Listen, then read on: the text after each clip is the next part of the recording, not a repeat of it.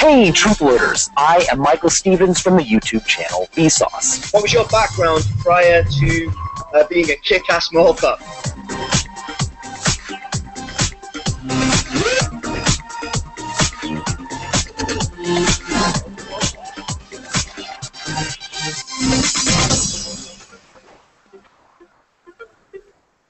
Hello and welcome to Feedback Mondays, whatever you'd like to call it. It's a new style of show. We thought we'd give the show a bit of a shake-up. We're still going to read out some of the best comments. We're still going to talk about stories that interested us, but we're going to speak about stories that we saw over the weekend that we all thought, in one way or another, was pretty good. So everyone's here. Hi. Including Grace. Yes. Who tweets, Facebooks, and is pretty much the voice of Truthloader until now. Here's the face.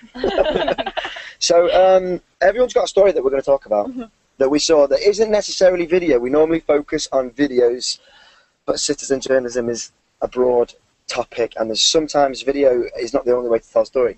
So yeah, now this is the story I spotted this week, or in fact this morning, to be honest, was the story of Revive and Restore, this organisation who are working with TED, and they want to de-extinct some animals. So I saw the headline and saw people talking about it. It kind of inspired a lot of people to ask the question, what the hell is this all about? Ultimately, this organisation is looking for like some criteria on how and why you would de-extinct an animal, and it's really simple. Is it practical? Is it desirable? And is it rewildable? So has it got somewhere this thing could live? And an interesting thing I spotted, someone asked them, like, why are you even bothering to do this? And they said, for the same reasons we protect endangered species, to preserve biodiversity and genetic diversity, to undo harm that humans have caused in the past, and to restore diminished ecosystems, and to advance the science of preventing extinctions. So yeah, all pretty interesting, until you see the animals that they're planning on bringing back. And this is the first one, a saber-toothed cat. Which terrifying. It is. I don't want that in my life. I'm not sure how practical a saber-toothed cat is. I don't know. Be good as a household pet. Or is it desirable? It would be pretty cool. Yeah, it would having be pretty cool. I think so. I mean, really? Really? Look at it. Look at its skeleton. It's amazing. There you go. So they're planning that this is a legitimate animal that they could and would like to bring back. And one of the criteria is it practical. Have they got all of the DNA to be able to make it happen? And they have to make the DNA go into an embryo and be born out of another cat with big teeth. And there's definitely nothing that could go wrong with bringing a saber-toothed cat back to life. Nothing. This is another one. The woolly mammoth. You know. I'd like that one. Yeah. Yeah. It's kind of cuddly. They're cute. But they are. The tusk. Yeah, you were cut on the front of it. Yeah. Another one, a mastodon, which is the first time I'd even heard of this animal. It's basically an elephant, not to be confused with the progressive metal band of the same name. But my favourite one, this picture is amazing. There is an animal, or there was an animal called a moa. It lived in New Zealand. It is 12 feet tall. It weighed 250 kilograms, and it didn't have any wings and just kind of wandered around. And obviously, it got hunted to death. Bring that back, I say. You're probably not going to know this, but is it related to a cassowary or an emu? I have an no ostrich idea. But if anyone knows, let us know in a comment, and we'll so everybody can know if it is related. Now, the discussion around this was kind of interesting. People were saying what animals they'd like to bring back. One guy on Reddit suggested bringing back a megalodon, which is the top shark you can see here. To put the scale of this incredible creature into perspective, the green one is a great white shark, probably the most terrifying animal ever. The grey one is a megalodon. It's not. Hang on. It's not the most terrifying animal ever. No way. Ever. Well, you're including Tyrannosaurus Rex in that. Yeah, that's definitely scarier. Yeah, but Velociraptors. Yeah, but I'm on land. You see, I can run. Pedantic. Scary. Just I think we can say that the megalodon surely was the scariest animal ever. It was 20 meters long. It ate whales. So yeah, that does sound pretty scary. Bear that in mind. Yeah, I know you have that. So why not the megalodon? From yes, of course, on Reddit, 189 points, to which someone replied, because should we really bring back a predator that ate whales into a time period where whales are endangered? It doesn't sound like a good reason to bring them back to me. But hey, if whales went extinct, we could just bring back the whales. Megalodon, but they'd have nothing to eat. Yeah. So I thought it was a really cool story. If you want to check out that story, we're going to put a link in the description. So go and have a look. Think up some animals that you'd like to de-extinct. So there you go.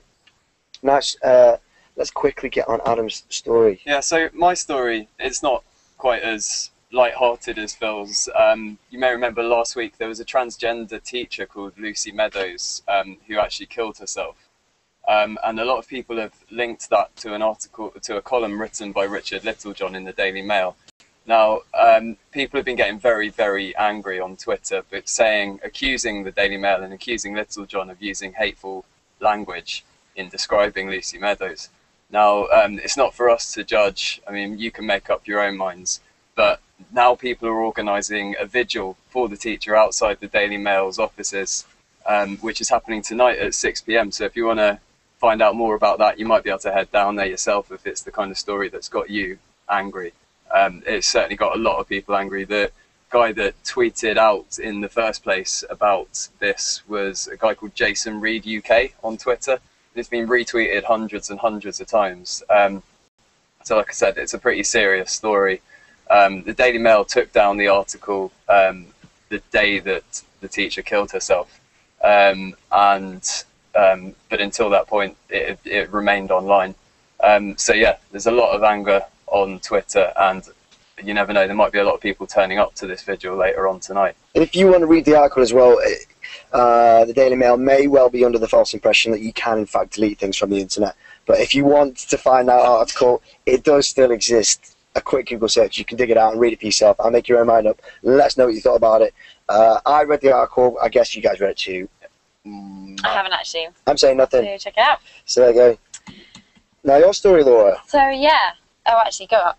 Oh, sorry. I do That's apologise. all right. Yeah, so it is Independence Day in Greece, but rather than being really happy about it, lots of Greeks are using the day to protest about other grievances that they have with the Greek government and military and things like that.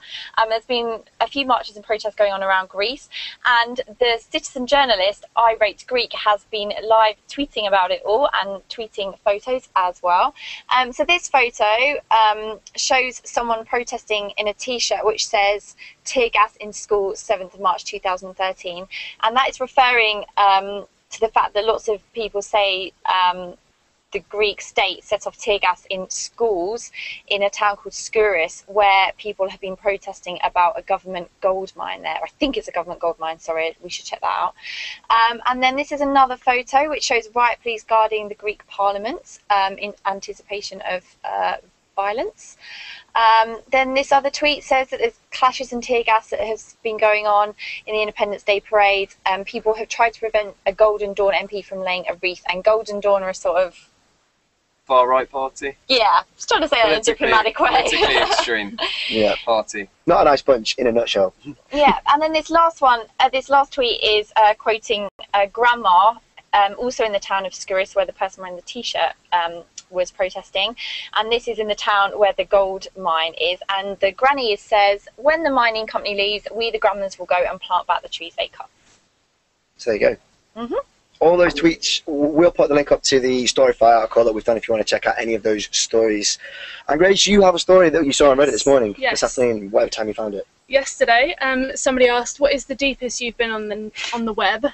And for anybody who doesn't know, there's a deep web, which is like the underbelly of the whole internet, where a lot of stuff, you have to access it anonymously, which means going through on a Tor browser, which isn't like Google Chrome or Firefox. It's sort of, you can hide, can't you? And you can go into the deep darkness of the web, which, I mean, there's illegal stuff going on there. There's like drug trade and things like that, yeah. Yeah, it's pretty nuts. It is pretty crazy. I read that thread this morning, and the strange thing about that thread was how many people, even on Reddit, which I've always thought was technologically incredibly savvy, how few people even know that this thing exists.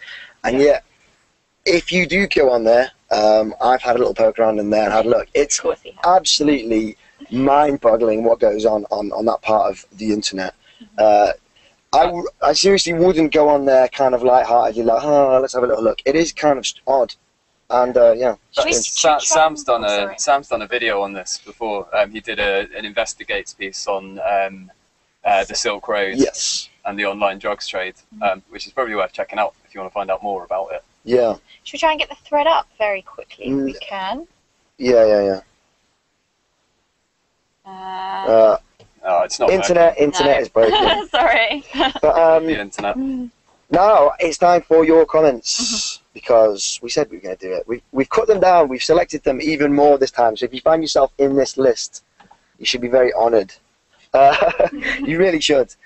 Normally we have like 15. This is from the story we did about the Philadelphia shooting. Now, I was off on holiday at this time. You were? I was.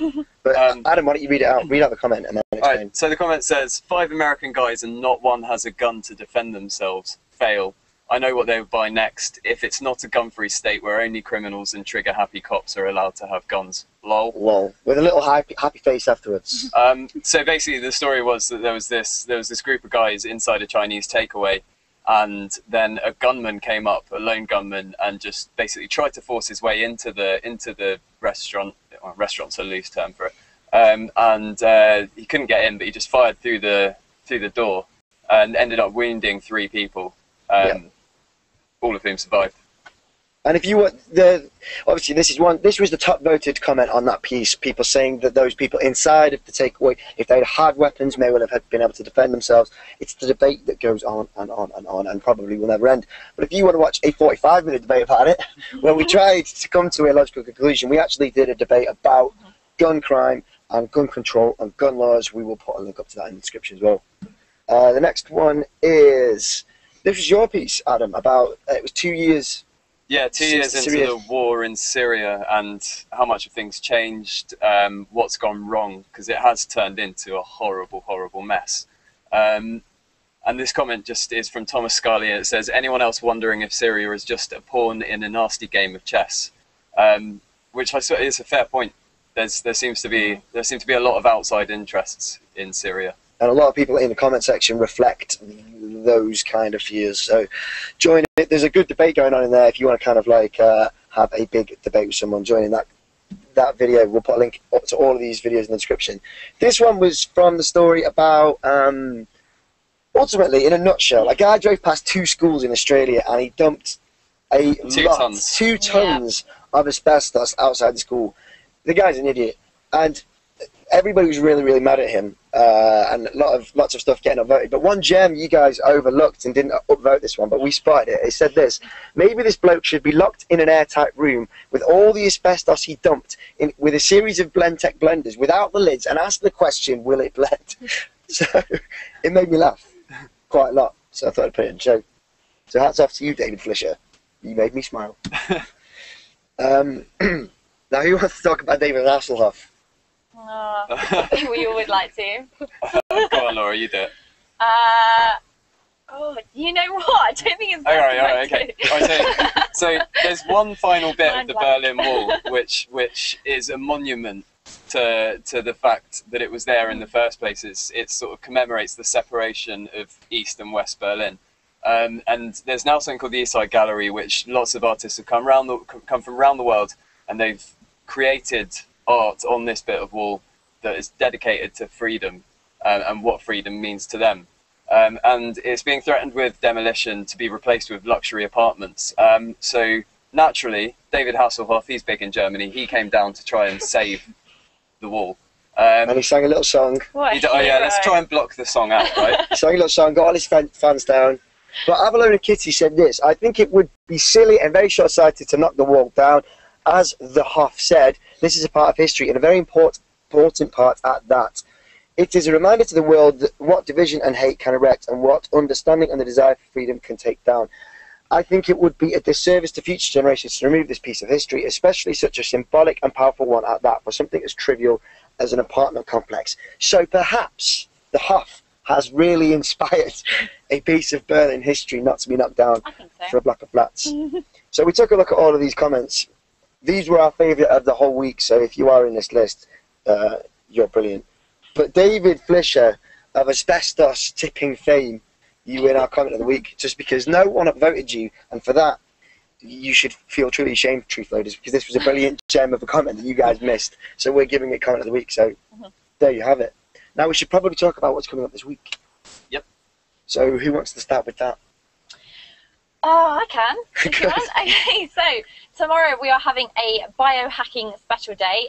Sam talks a lot about biohacking in his Investigates on Friday, and we are going to take it further.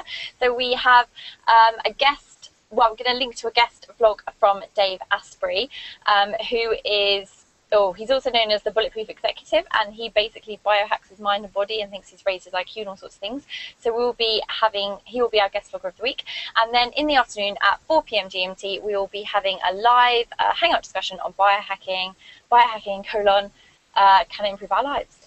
I should note on that topic, you've just reminded me that last night I actually had a dream that I'd had neodymium magnets placed under all of my fingers, and then they ripped out when I went past a really strong magnet. Oh. And it was horrifying. That is my fear. So, that is my fear of magnets in my fingers. Yeah. As for me, this evening, I'm going to be with Adam going down to Westminster to cover a debate about how accurate are portrayals of young people in the media. It's going to be pretty interesting. So and whether or not people have lost interest in politics as well, whether or not politics says anything to young people. And we'll be putting up a video about that tomorrow. Yeah, so it's going to be good. Yeah, and then also later on in the week, we had a tweet earlier on, I think it was over the weekend, from somebody called Score Enticer, and he suggested that we look into the story of the Rohingya people in Burma, which is actually something that Phil and I had been discussing last Thursday. So we're doing a bit more research into that. There's basically allegations that the government and military have been involved in murder, and the local population have turned on the Muslim minority. So there's allegations of murder, rape, and hundreds of thousands of people being displaced. So we're going to be looking into that for later on in the week. And is that it? Is that all the things we're working on? There's the debate on Thursday. Oh my gosh! I forgot about our debate. Please do describe the debate, because I wasn't here on Friday and I don't know enough about it. Well, it's whether or not it's off the back of this thing we're going to tonight. Whether or not young people care about politics, whether or not they've become apathetic, and it's basically because you quite often hear that story about young people in the media that they just don't care. And we want to find out if they really do. We're not just going to say, that young people, nothing for them in politics. What we want to do is find out whether or not young people actually have a genuine interest in politics. So, it's going to be an interesting debate. I would say that there's 25,000 people subscribed to Truthloader. A lot of them are young people. So, I think that people are interested in politics, whether or not they're interested in Westminster-style, two opposing parties sitting opposite each other and shouting and jeering at each other constantly. Possibly not. So that's going to be really interesting. That's this Thursday live at 7 p.m. And then on Friday we have Truthloader Investigates with me and Sam. He will be back for that. It's going to be awesome. Is there anything else we need to tell the guys? Well, possibly our soapbox that we forgot, sorry. That's on Wednesday, and that will be featuring Smari McCarthy, who created the Icelandic Pirate Party, and he is an information freedom activist, and he will be getting on his soapbox Awesome. to rant. I learned what the Wednesday soapbox was in the show live, so professional. But that sounds absolutely amazing, and I can't wait for that. So other than that, I think we're all done. We'll see you again tomorrow live at 4 p.m. and you will see this awesome video that me and Adam are going to put together as well. See you then. Take it easy.